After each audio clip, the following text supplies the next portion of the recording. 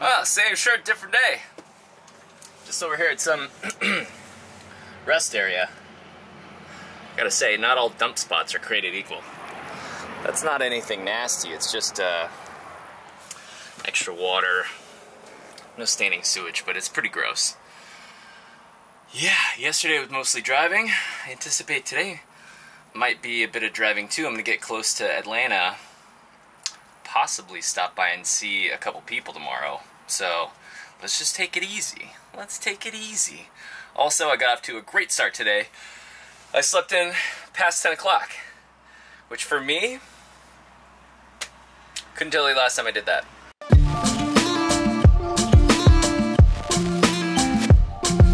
Also, big shout out to Bob Upham for the Patreon donation. Thank you very much, I appreciate you. And for everybody who doesn't know, Bob sent me a message and said, hey, can you ask Badge if he can help me? And I was like, you're gonna have to ask Badge. So I kind of connected the two of them. Badge did a bunch of work for free.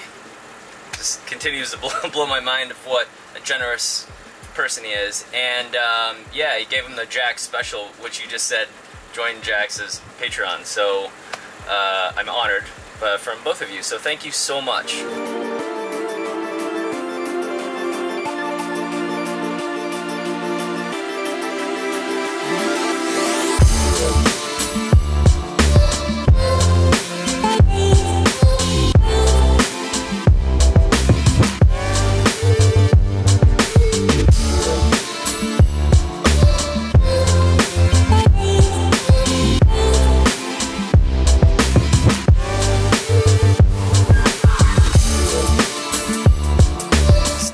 As you can see behind me is Habitat for Humanity Global Village and Discovery Center. This, I suppose, is to raise awareness for living conditions of other people around the world. And there is a blower up here, so I'm going to turn this one off and turn this one on.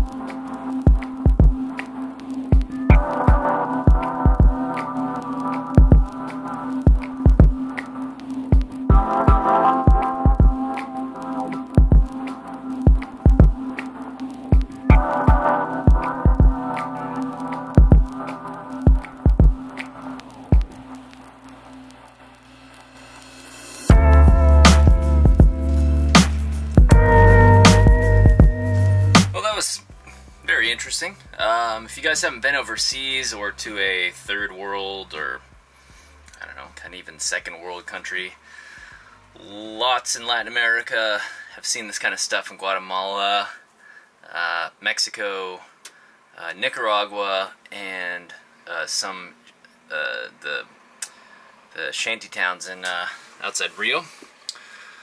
Dirt floors, you know, tin roofs. I mean, that's a real thing. There's a lot of people living like that. So, interesting stop. Is it, you know, worth 50 miles out of the way if you're on the freeway? You know, if you haven't been to a third world country, I would say absolutely.